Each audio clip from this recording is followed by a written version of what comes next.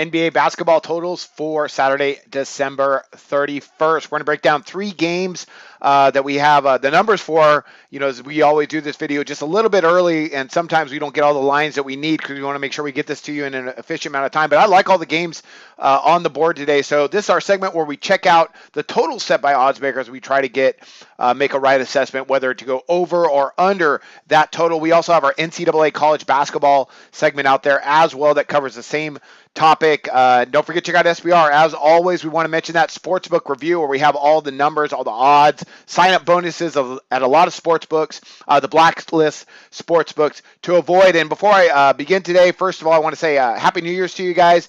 And second of all, I want to say for Sunday's game, it's going to be a little bit different. We're actually going to do this. I'm going to do a live webcast prior to the games, a couple hours prior to the games, Sunday's games. Excuse me, heavens, I can't talk.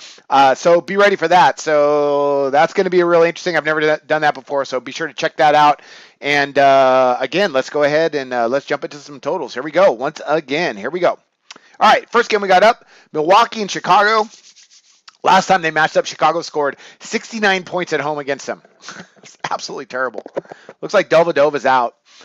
It's at 201 set by oddsmakers, and I'm going to go over. Now, in that last matchup, Chicago was as bad as they possibly could be. Milwaukee wasn't that great either. They scored 95 points. They shot 46% from the field, but Chicago, with that 69 points, they shot 30% from the floor and 23.8% from distance. Just terrible. And they got up 92 attempts. That's the part I like, why I think they're going to get over this total, because Chicago could still push a little bit of tempo. They have really, really struggled this year. Let's talk about some more statistics on this. So we got right now, that's my college segment. Let's go down to my NBA here. We got Milwaukee averaging 105 points per game. That ranks right in the middle of the league, with Chicago averaging 100.7. That ranks 23rd. Defensively, Milwaukee's been solid. Chicago has actually been good too. They're allowing just 99.8 points per game. Milwaukee's allowing 102.4. Percentage-wise, though, Milwaukee's been really good, allowing opponents just 43.5% overall.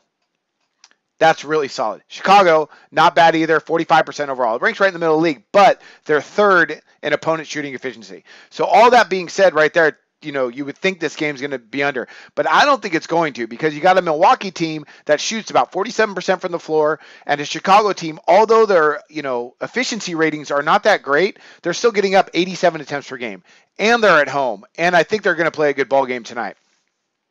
Percentage-wise, they're not that great offensively, but I like their tempo. They move the ball, decently well, and I think they're going to be able to score tonight, and Milwaukee's going to go ahead and get up and down. That's what I'm looking for. Milwaukee could flat out, they could score 51.6% on their two-point shots, and they like to go up tempo as well. They get up about 85 attempts per game. That's not bad, and they allow about the same. So, that 201, it looks actually too high considering their last matchup, but I like for this to get over. I think they're going to have a really good, track meet going up and down. I think they're going to get over this total. All right, next one up, New York and Houston. These guys met up a long time ago.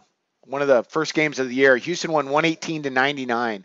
Oddsmakers set a big total for this game, as they should with Houston. It's at 221.5, and I'm going over.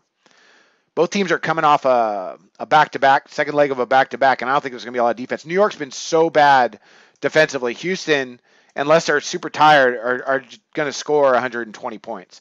New York could score, though. It's a pretty good offense they have going on, despite all the naysayers about the triangle. Right now we got, sorry about that. I had the wrong one up. We got New York. Right now they're averaging 105.4 points per game. Houston second in the league behind Golden State, averaging 113. They can just flat out light it up. But New York's allowing 107.7 points per game. Houston, they should put up 120. What I like about this game, though, I don't even talk about Houston's efficiency ratings or their tempo or anything. They're fast and they can score. We've seen that all year. Defensively, they'll allow it as well. They played a little bit better. For Mike D'Antoni, they've actually played a little bit of defense, but not enough, I think, to hold down New York to, anywhere under 100 points. So look for New York to score about 107, 110, and for Houston to score close to 120. I think they're going to get pretty close to that 230 margin, gets us a 230 mark that gets us over that 221.5. Houston's allowing 106.4 points per game. But percentage-wise, they're allowing opponents, they rank 20th and 19th in the league, respectively, in opponent shooting efficiency and effective field goal percentage. And they're allowing a ton of tempo. New York is not that bad. They can shoot the three. I mean, they're shooting 36% from beyond the arc. That ranks in the top 10, and they go up and down really fast, averaging over 89 attempts per game. They rank first in the league in tempo as far as shots per game. Houston's going to love that. So, we got two teams that are pretty fast. I can see why oddsmakers set this total 221.5, with both of them coming off coming off a back-to-back from yesterday, playing game yesterday. I don't think the defenses are going to be there. Neither of these teams really play great defense. Look for this to go ahead and get over the total. Okay, last one up, we got is Phoenix and Utah. And I'm going under on this one. Right now, oddsmakers have it at 206, and I'm going to go ahead and I'm going to go under this total. Right now, last time they matched up, they ended up 112-105, Utah won. But they shot pretty well. Utah shot 49% and 44% from distance. I don't think they're going to do that again. They're going to be able to score, though, against Phoenix. They're going to beat them by, I think they're going to cover the spread in this. Phoenix shot 46% and 33% from distance. But the tempo wasn't that fast. Phoenix got up just 84 attempts, Utah just 73. So I look for something similar to that, but less on the shooting percentage end. Talking about those shooting percentages, by the way, you got a Utah team. They're amazing. I mean, they're the best defense in the league. Percentage-wise and scoring defense, they're number one in the league. Phoenix is terrible. However, they do allow just 86 attempts per game. That's actually slow for them, for a Phoenix team. So at the end of the day, when we look at the numbers here, Phoenix is averaging 106.8 points per game, but they're going against the number one defense in the league. I don't think they're going to get there. So I'm going to go ahead and I'm going to back under that 206, which I think is just a bit too much for this matchup. Those are our 3 NBA picks today. Again, Happy New Year, and I wish you luck on your picks today. Go to SBRodds.com. Browse, compare, and shop live odds available at top online sportsbooks.